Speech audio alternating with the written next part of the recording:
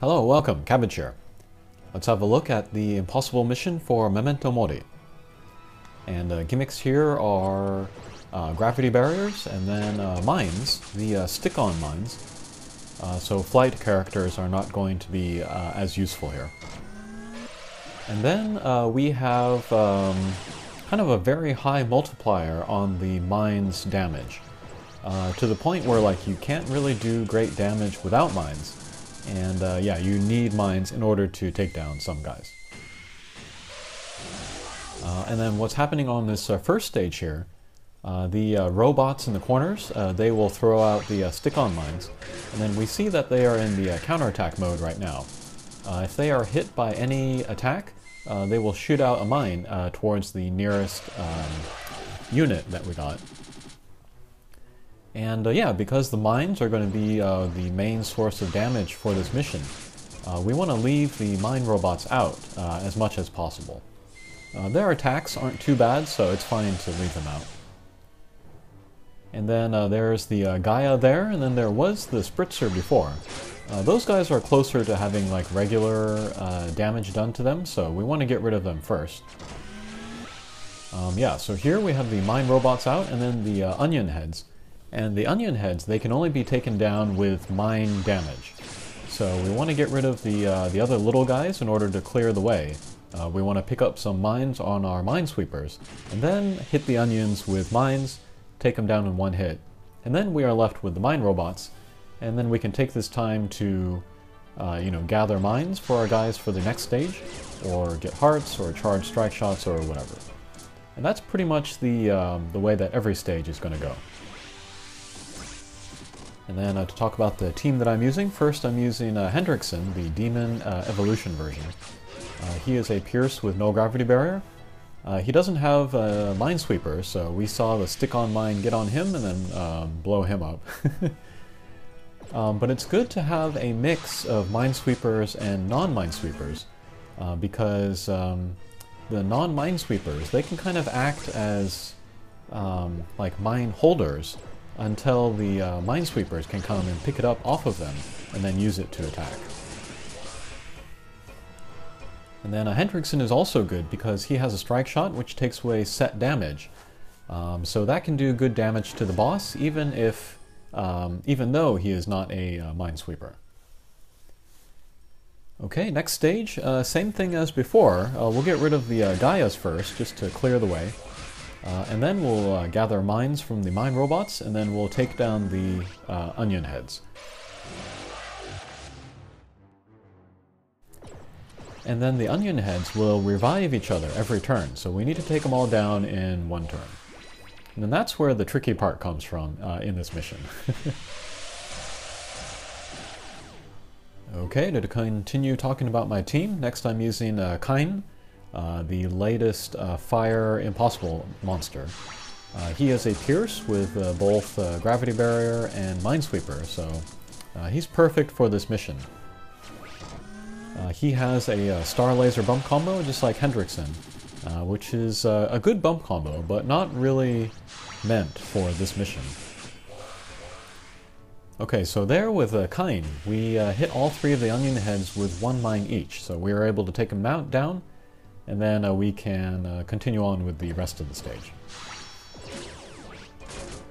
And then Kain also has a strike shot where he does extra damage to guys with gravity barriers around them. So that also works well for this mission. Okay, third stage. Here we see a giant onion head, but the idea is the same. Get rid of the little guys all there at the bottom. We'll get rid of the drones as well. And then we'll gather mines from the mine robot and then use them on the giant onion head there. Okay, next character I'm using is Agnamut X. She is a bounce with a Minesweeper and no gravity barrier. And then she has Minesweeper EL, so she'll get 3 times the damage from mines that she picks up. So she'll be an excellent source of damage during this mission. She has a strike shot where she flies around and then tosses up guys into the air. This does not do great damage on the boss, but against little guys it could be okay. And then she has a Blast Pump combo, which can be good for Ryoma in particular. His bump combo pretty much fills the screen, so we can set off the counterattacks pretty easily. And then to talk about Ryoma, he is a Pierce with no gravity barrier, and then Wood Slayer. And then he does so much damage just regularly that he can do good damage even without mines. So in a pinch, you can use him to do damage against the boss. And then he's got that bump combo I talked about just now, where it fills the screen, so it's really good for setting off the counterattacks from the mine robots. And then he has a command strike shot, which can be really good to get your minesweepers moving in order to take down guys. Okay, so great damage there from Kind's mines. And then we'll move on to the next stage. Okay, here's the first mini-boss, but again, idea is the same. We'll get rid of the little guys, pick up mines from the mine robot, and then do damage to the boss. And then there are some drones around Memento Mori, and then these are kind of annoying because they will eat up a mine before we can hit the boss. So we do want to take care of those as well, but they will regenerate, so we just got to keep the pressure up, basically.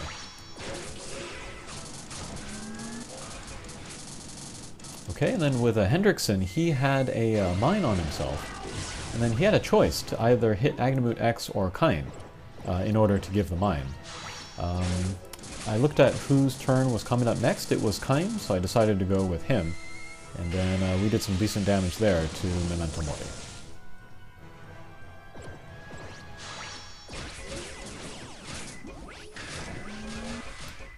Okay, yeah, as much as possible, we don't want to do damage to the mine robots. We can hit them a few times with normal attacks, and that's okay. But we do not want to hit them with a mine, because that will take them out for sure, so we'll be careful about that.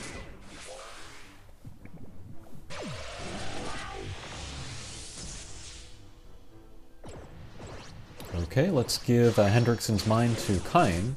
And then Kind has a clear shot at the boss. All of the drones are gone. So let's just do a left to right, and then that should be the stage.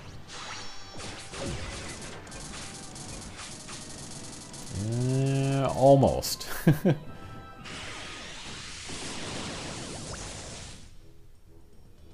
And then as for the mission overall, it takes a long time.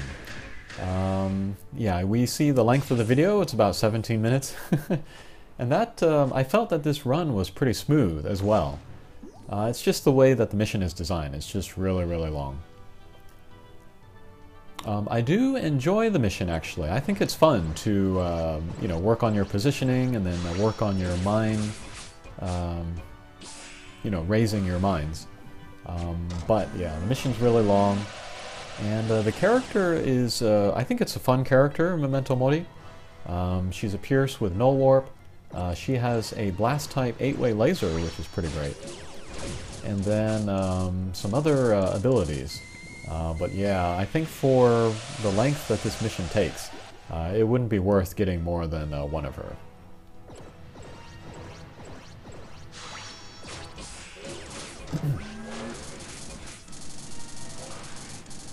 Okay, and then one thing I forgot to mention is that the onion heads, they do have one-hit KOs. So even if we can't take them all down in one turn, it's still a good idea to take them down every now and then, just to make sure that we don't get hit by that. And then this stage right before the boss sequence, might be the most difficult stage of the mission, because the onion heads are pretty far apart. On different sides of the screen. Kind of the ideal positioning for a Pierce character would be in one of the lower corners, and then we can do like an upside down V attack and then just hit each of the onion heads. And then when we hit that top onion head, we want to try to aim it so that we only hit it once, so we only use one mine. Alright, Kine is not in perfect position, but let's see what we do here. We have 4 mines, so we can afford to hit one of the onion heads twice, and then still get all of them.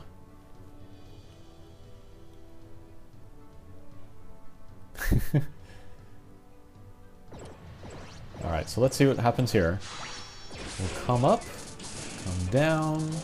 Okay, that was great. So somehow I managed to hit the left onion head and then the top onion head once each. So then I had 2 mines left. And then I hit the mine robot, so I had 1 mine left. And then I hit that bottom onion head, so we were able to get them all in 1 turn. So okay, and then here comes the boss sequence. And yeah, same idea as all of the other stages. So we'll get rid of all the little guys, grab mines from the mine robot, and then use the mines to do damage to the boss.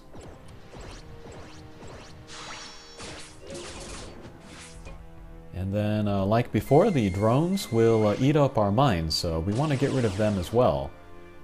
Preferably with our characters without Minesweeper. Okay, that's pretty good.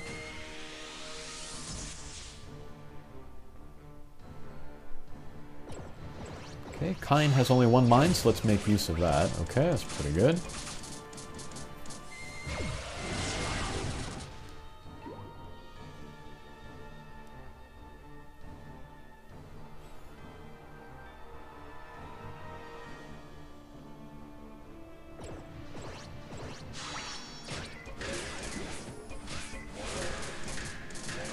Okay, decent damage to the boss there, considering that there are a lot of targets in the way.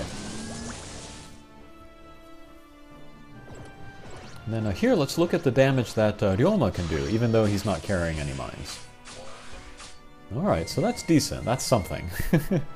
That makes him one of the better characters for this mission. Okay, pretty decent damage there too. And then Hendrickson does have a critical, so that can also help do damage to the boss here. You can't count on that, of course, though. Okay, so I could have done an up and down attack just to get rid of the boss, but I also wanted to pick up the heart, so we did kind of a looping angle there. Okay, second boss stage. And then here, the onion heads are hard to get to because they're on other sides of the boss. If we have a Pierce character and we have enough mines, we can just, go left to right and go through the boss and then take them out. I don't have that situation ready though. So we'll wait for the next turn for when the onion heads move down. Okay, so we used Agnemut's strike shot there. Almost no damage to the onion heads. Decent damage on the boss, and then we got rid of the drones. So that was an okay use of that.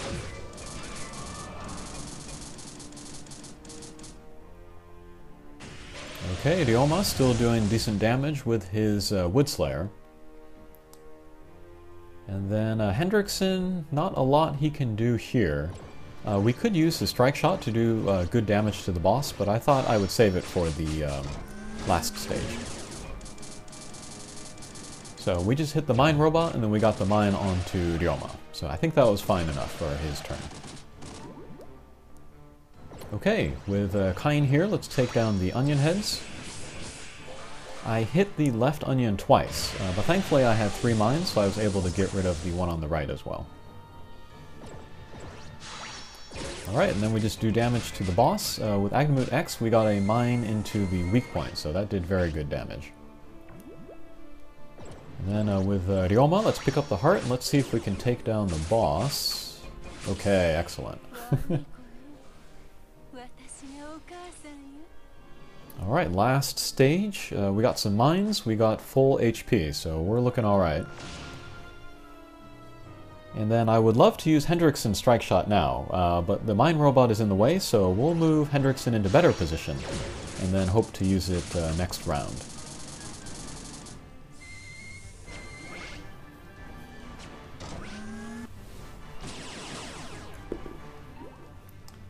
Okay, with Kine here, I'm going to use his strike shot where he damages gravity barrier guys. But it doesn't do as much damage as I was hoping. It might have been a better idea just to do a left and right into Memento Mori. But I was hoping to use it as a way to clear the field.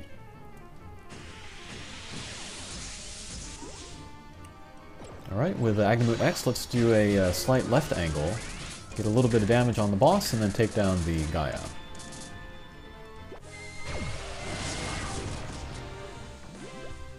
Okay, and then with Ryoma, let's use his command strike shot.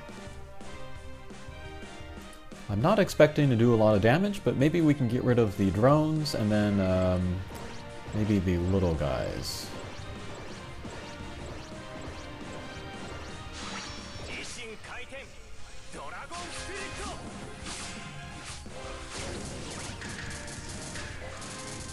Okay, that was decent. Okay, we got rid of the drones and we got rid of the Gaia again.